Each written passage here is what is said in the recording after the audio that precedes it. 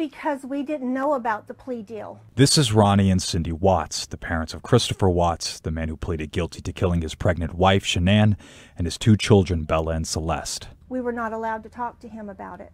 They're frustrated because they say his attorneys wouldn't let them ask him anything about the case before the plea. I asked Chris, if you did not do this, do not confess to something you didn't do, and she shut me down. She completely shut me down. And just like everyone else, his parents have a lot of questions after he confessed to killing Shanann, claiming he saw her strangle one of the kids. He said, I'm sorry, I went into a rage and I killed her. And he said, I am so sorry. He says, I've ruined your life, I've ruined my life. Well, he told me, he said, Dad, I could not put the girls with her after what she did. He said I could not put them with her.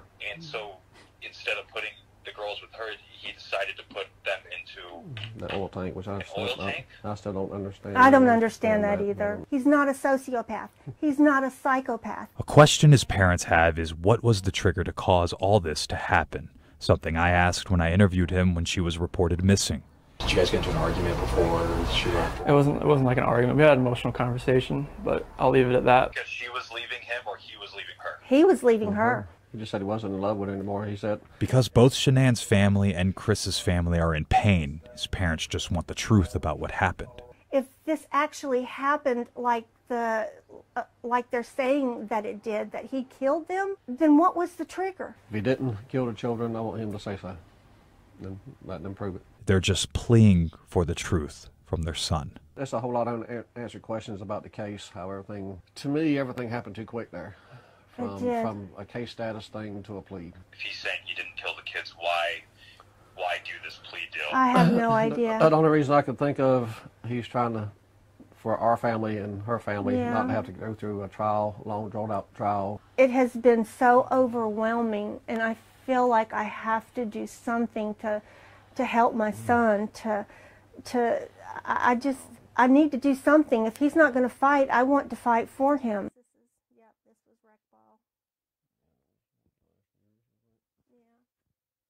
Have you been able to see him at all?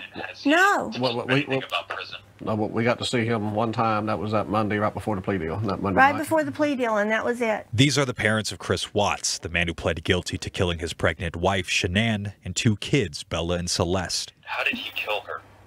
How did he say he did it when he snapped? He said he did the same thing that she did to him, that she did to the girls. His parents went into details about the relationship problems Shanann and Chris allegedly had, but more importantly, spoke about the frustrations with his whole plea. Are you guys frustrated with his attorneys here? Are you guys frustrated with the direction they may have put him through? Yes, I am. I am absolutely frustrated. We contacted his public defender, but they declined to comment. Do you guys think he was coerced at all? I don't know. I don't know. I have no idea what the public, to me, that all they wanted to do was just save his life. Just save his life. Well, save his life and life in prison, to me, there's no difference. You know, he's going to die in prison, and there's no telling what will be done to him in prison. And I just want him to fight. I want him to not take this plea deal. I want him to plead not guilty to the children. After this interview, the Watts are looking into different legal avenues, even looking at another attorney in Denver to take their son's case. But there's been some reaction about all this from Shanann's family. Are you guys worried about some of the backlash about maybe coming out and speaking on behalf of Chris and what it might do to your guys' relationship, and, you know, speaking out like this about a woman who can't defend herself right now? Well, Shanann, I mean, you have to get to know her to be around her. Put it that way. Her family's attorney sent us this statement. Their false statements, however hurtful and inaccurate, will never alter the truth about Shanann and will never alter the truth about the crimes committed by their son. Her memory and reputation deserves to be protected, and her family is fully prepared to do so. I just want to make sure he's doing the right thing. Yes. I mean, if he does it, if he didn't kill the children, I want him to say so. Then let them prove it. I spoke to a longtime friend of both Shanann and Chris who saw the interview. Out of respect of the families, he didn't want to do an on-camera interview, but said both families are hurting and just hope for the family's sake that Chris doesn't continue to fight this and go to trial. I didn't want them just to save his life or to life in prison. I wanted them to have a defense. You know, there was a defense there. Interview after sentencing, he never would say what he showed us because he didn't show us anything at all. Yeah, that is crazy. So Jean Powers, you mentioned her, the victim's advocate. Well, first of all, you guys weren't recognized as victims from the very beginning, were you? No, not till right before the sentencing. We was at the hotel with her right before we went over. Me and Cindy both wrote out what we was going to say. We asked her what she was going to say. She said she was going to wing it. And we had no idea what she was going to say when she got up there. And we was just shocked as everybody else was what she said, because we did not agree with anything she said. I remember that. Yeah. Calling Cindy and you guys right after saying, what's going on? And Cindy had no idea what I was talking about because she didn't even hear. She said you guys were so nervous. Yeah. What were you feeling when you were in the courtroom that day? What was going through your mind? How was that seeing Chris there? Like, what was that whole experience like for you? Well, that was only the second time we've seen him, and from the time it happened till the sentencing. And it was hard, very hard for us. But, you know, we still love our son no matter what. And it's very hard to go through, losing the grandchildren and everything. And it's been real hard on us the last 2 years. But we was there for him because the whole world is against him right now. So I guess we're the only ones he's got left. Yeah. I mean, obviously you guys have a very tight relationship with Chris, you know? Yeah. You guys talk to him every night, right? Yeah, when he gets a call, sometimes they've been on lockdown because of the COVID and stuff. Sometimes he gets a call, sometimes he don't. So when you talk to him, whenever. Sure, that's all the witnesses that I had intended on calling, and I know that the court addressed this during the procedural posture. I am aware that Mr. and Mrs. Watts would also like to address the court. I would certainly invite the court, if you want, at this point, to call upon them, or we can certainly do it after any evidence that the defense has as well. Sure.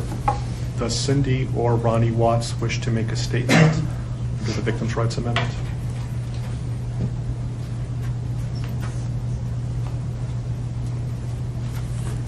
Good morning, are you Ms. Powers? Good morning, Your Honor. And if I can have you folks introduce yourself for the record. I'm Cindy Watts. Ronnie Watts. Thank you. And I have authorized you to make a statement to the court as paternal grandparents of the children. And if you choose not to make a statement, but your designee, Ms. Powers, chooses to, she can do so as well. How would you like to proceed today? Can I read that? Yeah, do you want me to start? I want you to start, but I would like to read Who's going to be speaking today? Your Honor, initially, they've asked me, and they're hoping that they have the strength to speak, but if they do not, they've written out their statements and asked me to finish for them. So that would be fine. Who would like to go first? If I could start, Your Honor. On behalf of the Watts, Your Honor, and to the community, we thank you for the opportunity and the recognition under the Victim Bill of Rights. We come today as the grandparents and the parent of the daughter and children whose life was taken in this case. We are not here to ask for leniency. We are not in any way condoning or tolerating the crime that has occurred and the pain that has been caused. We join in our daughter-in-law and grandchildren's family in saying this should never have happened. This is not condonable. This is something that we will never get over. We appreciate the consideration that everyone has paid, most especially the families that have lost everyone. We appreciate that they begged for Christopher's life. We agree and echo what they have said, that it is not his place to take anyone's life, nor would it be our place as a community to take his life. So we thank you for the opportunity and for every consideration and effort that's been put out. The prosecution in this case has in fact respected the Victim Bill of Rights. They took the time to explained that the information that my clients had at the time that they were interviewed was not correct. They were misinformed. They were searching for answers. They were not intending to cause any pain to anyone. And they appreciate that the prosecution answered their questions and gave them the time and the respect and the consideration so that they could tell this court and everyone in this community that the interview content was not their message, that they accept that their son has done this, that they accept that he chose to plead guilty, that he sought and requested their consent and agreement for a life sentence. They appreciate that he is given the opportunity to serve that life sentence. It is his responsibility, it is his sentence, and it is not enough to make up for what has done. We understand and we join the family in that we have questions. We don't know how such a thing could possibly happen, or that a man that was responsible for raising his children and protecting his wife would take the steps that he did, and that he would disregard their bodies and the love that he had for them and they had for him and everyone else, and take the gestures and put this community through the investigation and the discovery and the responsibility of bringing justice. We do not understand that. We do not think it was appropriate. We cannot begin to think that an explanation will ever justify it. My clients indicate that they understand that a full opportunity for a confession with all of the responsibility and accountability has not occurred. And they support the family and the request that that happen, if not today, at an appropriate time, in an appropriate manner, so that everyone can have peace, to understand to the best of their ability the details that they need and to have their questions answered. And by giving this opportunity of a life sentence, we hope that he embraces that moment. That had the death penalty been pursued, there would not have been an opportunity to be accountable and to give a full confession. And had the death penalty been sought, counsel would have fought for his life, the prosecutors would have been engaged in a multiple-year battle, the families would have been torn apart, this community would have had to subsidize it and endure it, and we have so much respect and gratefulness that that did not happen. We would strongly encourage Christopher Watts to give that full confession in the tone and in the timing that he thinks is appropriate with the guidance of his counsel. We feel that it would be appropriate and helpful to ease the pain and the suffering. But we also say we don't think that there's anything that he can say that will ever account for his behavior. There's nothing that can be done to cure the harm he has caused. And he has the responsibility to serve his sentence with dignity and with regard for everyone, and to spend every breath that he has left in an atonement for what he has done. Do you want to read it? Yes. If I could just have you state your name for the record. Cindy Watts. Thank you. My name is Cindy Watts. I am the grandmother of two beautiful granddaughters, Bella Marie, Celeste Catherine Watts. I am also the mother of Christopher Watts, who I will be directing most of my statement to. First, I'd like to begin by recognizing the absolute horror of this crime and acknowledging the devastating loss that both the Rusek family as well as our family have faced. Our families have been irreparably broken by the needless deaths of Shanann, Bella, Cece, and Nico. This is something we will never get over. We will always mourn the loss of our family, and in that we are united in our grief. I am still struggling to understand how and why this tragedy occurred. I may never be able to understand and accept it, but I pray for peace and healing for all of us. Now to my son Christopher, I have known you since the day you were born into this world. I have watched you grow from a quiet and sweet, curious child who Bella reminded me so much of, to a young man who worked hard in sports and later mechanics to achieve your goals. You are a good friend, brother, father, and son. You have We have loved you from the beginning, and we still love you now.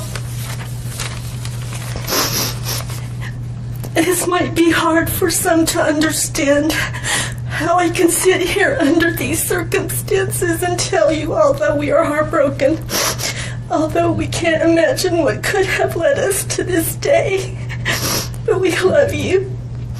Maybe you can't believe it either. As the Lord said in Jeremiah 3:31, I have loved you with an everlasting love. Therefore, I have continued my faithfulness to you. And you, as your mother, Chris, I have always loved you, and I still do. I hate what has happened. Your father and sister and I are struggling to understand why.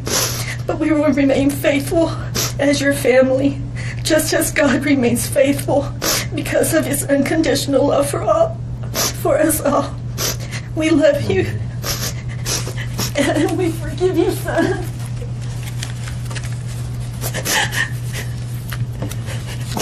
Thank you. Judge, if I could read Mr. Watts' statement. Yes. My name is Ronnie Watts, and I am the grandfather of Bella, Celeste, Nico Watts, and I am the father of Shannon. I am the father of Christopher Watts as well. And one of the most important things I've done in my life is to raise my children and to watch as they started their own families. I spent many years coaching Little League and talking to my son, taking him to the races, and sharing my love and knowledge of cars with him. He was just as involved with his girls. I believe he loves his girls. I know he does. This tragedy has impacted my family in so many ways. Beyond losing my precious grandchildren, our beloved daughter-in-law, we are forced to question everything. We still don't have all the answers, and I hope one day, Christopher, you can help us. Chris, I want to talk to you as a father and son. You are here today accepting responsibility, but I want to tell you this now. I love you. Nothing will ever change that, and I want you to find peace, and today is your first step. The Bible says if we confess our sins, God is faithful and just and will forgive us. Chris, I forgive you, and your sister forgives you, and we will never abandon you, and we love you. Dad. Judge, thank you for the opportunity to address the court.